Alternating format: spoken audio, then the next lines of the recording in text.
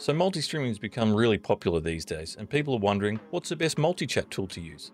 So I've had a look and I've narrowed down to two different options, and which one's the best, it will depend which platforms you're streaming to. So what I'll do is I'll show you both, and then you can pick which one's best for your own setup. So the two different apps that I've narrowed down to is the first one is the Social Stream Ninja app, which covers a whole heap of platforms. And the second one is the new and improved StreamerBot app, which does a whole heap of features apart from being a multi-chat tool.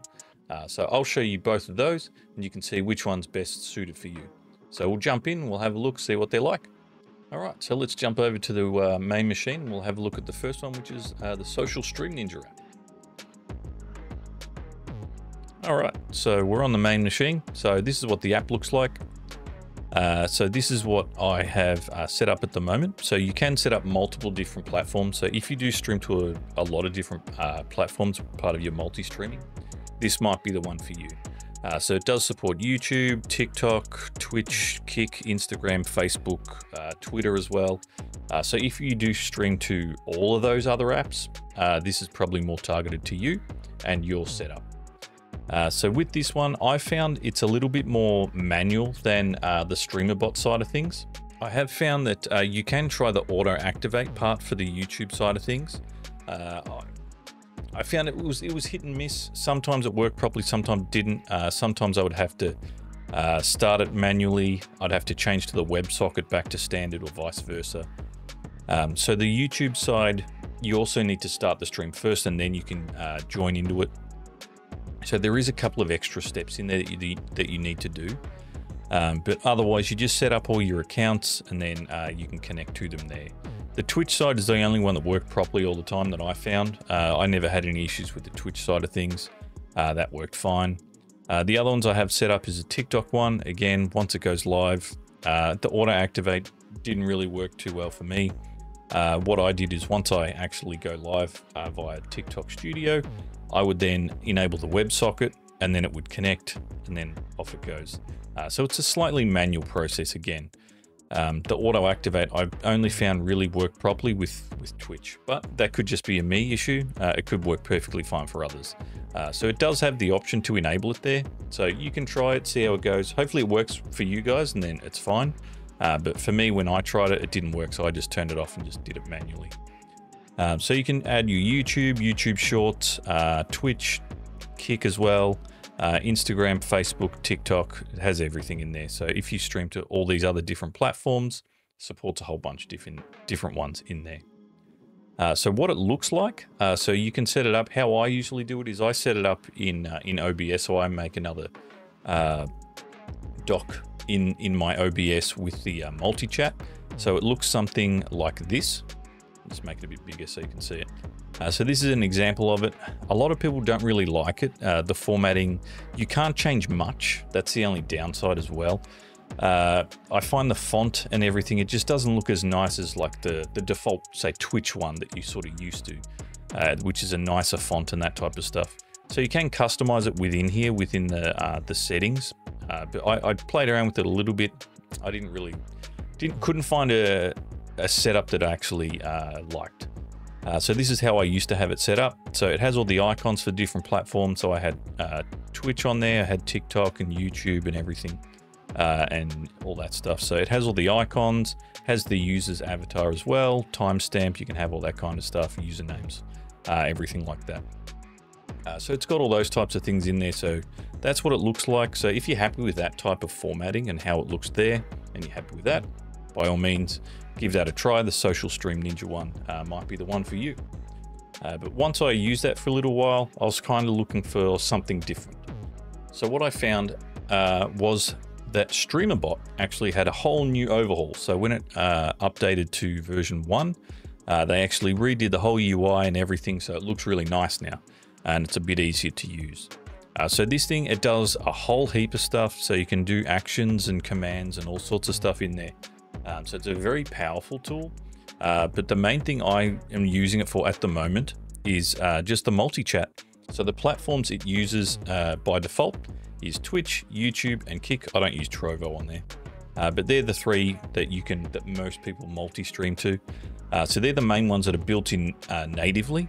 What you can also do is you can use another tool which Nutty created, which is another tool that uses the StreamerBot app, and you can actually add TikTok to this list as well.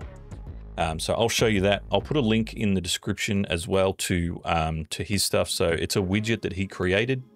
It's free on his website. You can grab and download. You can add it into OBS as well.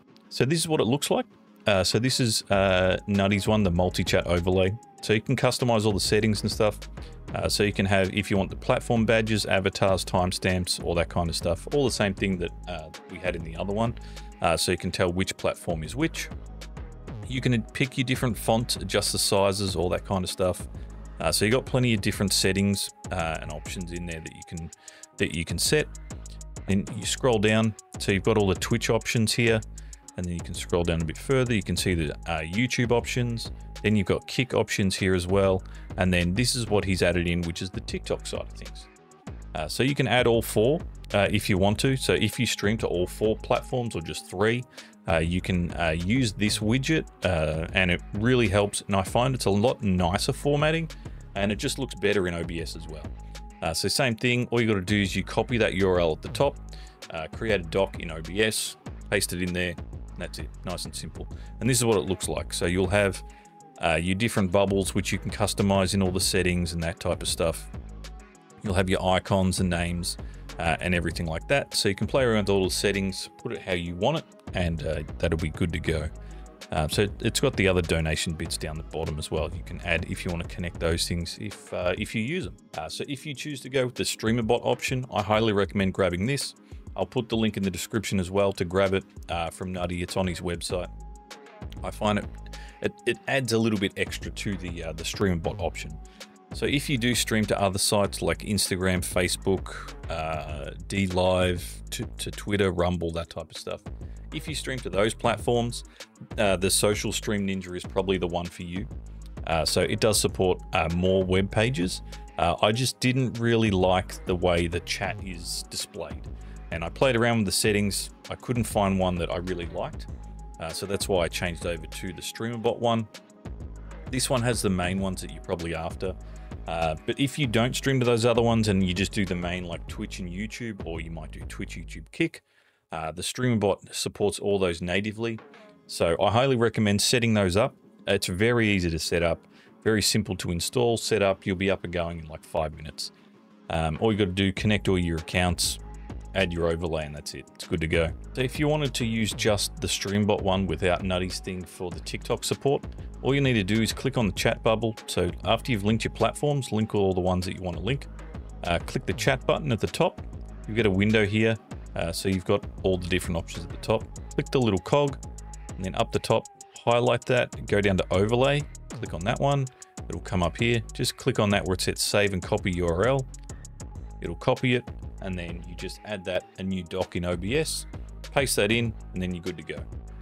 So you can change, again, just like the other one, you can play around with all the different settings, the fonts and all that kind of stuff, customize it to how you like it, and then that's it. You'll have a nice, simple multi-chat overlay in your OBS. So I would recommend the StreamerBot option. I find it looks nice and neat in the overlay. It supports most of the platforms, and with Nutty's widget, you can support TikTok as well. So if you stream to all of them, you're good to go. It'll cover all of them. If you stream to the other ones that aren't in this list, go with the Social Stream Ninja. So that's pretty much it. Give them a try. You'll find it much nicer than having multiple windows open and all that kind of stuff. This one pushes them all into one big window, which is much easier to read. You can tell which platform, which message is from.